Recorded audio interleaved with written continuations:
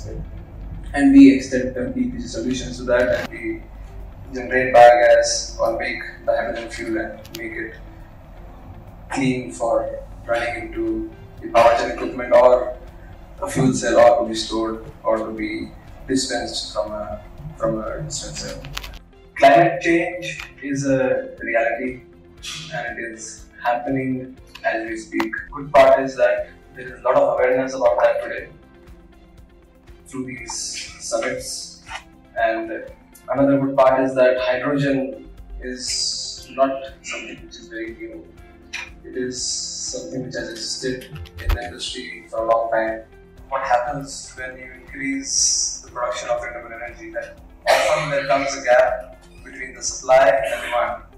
These gaps are because when the supply is there, the demand might not be there, and when the demand is there, the supply might not be there. So these gaps are actually inefficiencies, and inefficiency is something which we don't want. We want efficiency in whatever process we make, be it a company process, be it energy process, be it making power, and especially a process where we're dealing with hydrogen, which is not as cost effective as other sources that are available today. We need to be very efficient.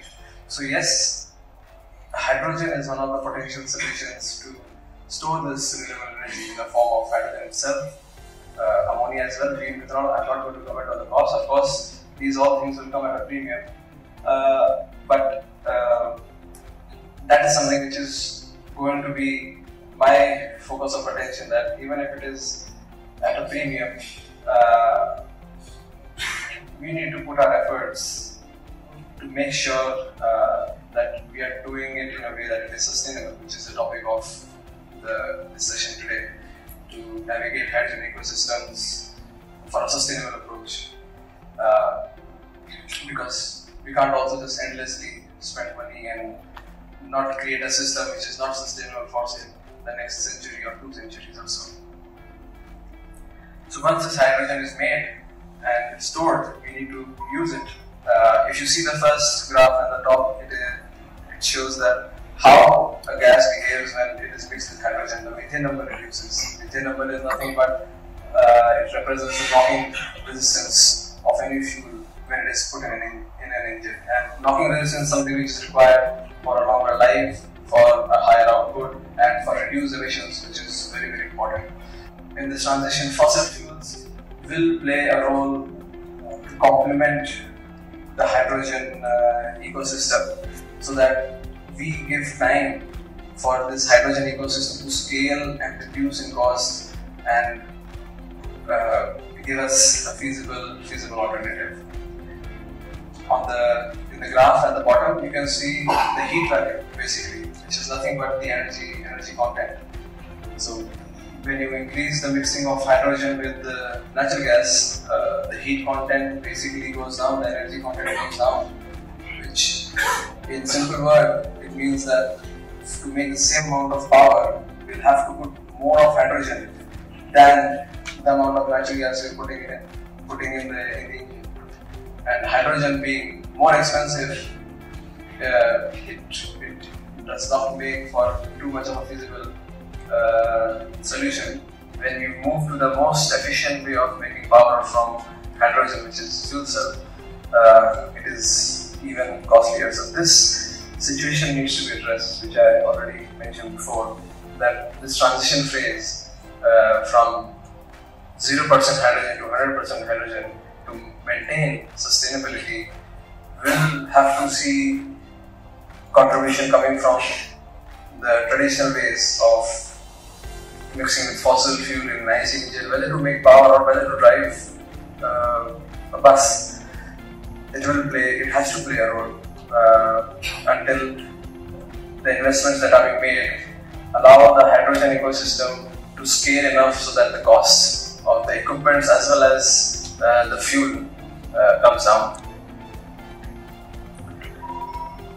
A very important topic which has not been mentioned so far, but I would like to bring it to light, is the core resource that is, apart from electricity, which is requiring electrolysis, is water. And these snapshots from UNESCO, a few stats that I picked from UNESCO, water is a global crisis in many countries. Almost 26% of the world population does not have access to clean drinking water.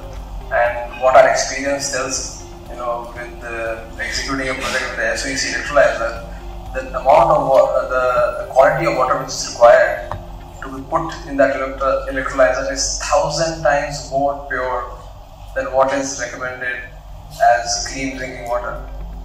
That purification is also a cost. That purification is a huge cost beyond the cost of expensive fuel cell or the electrolyzer or storage. And this cost needs to be reduced. This cost needs to be tracked.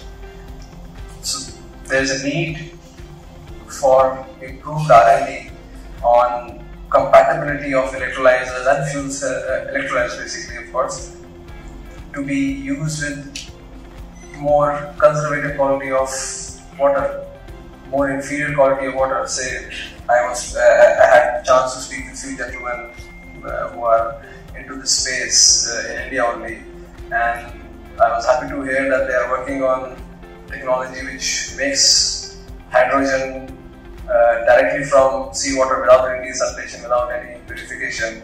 But of course, that is, there was only one person whom I spoke to, but this is a rather big topic which needs some addressing, because this quality of hydrogen is required to maintain the life of the electrolyzer, which today some people say 15 years, 20 years, 25 years, and that is also something which we need. We need the life. It is not a cheap equipment. We need it to run for 20-25 years in order to make it sustainable. Regeneration of water via fuel cell does come handy. It regenerates water, and that water can be circulated to electrolyzers to make hydrogen. But does it compensate enough? Is a question that we need to answer. So this topic of water is something which needs addressing as well, apart from just the cost of hydrogen or the equipments. So hydrogen is definitely one of the ways to go for a sustainable future, but deliberations need to happen on how to make it happen effectively. Just for people who are interested, the picture on the right is actually the picture of the stack that we are using. This is the SOE stack which we are using in our project in Greater Noida. Once it is completed, we would be happy to host anyone to visit us to see the site. This is going to be the first stack project which is going to happen in India. Thanks a lot for being patient with me. Thanks for your time.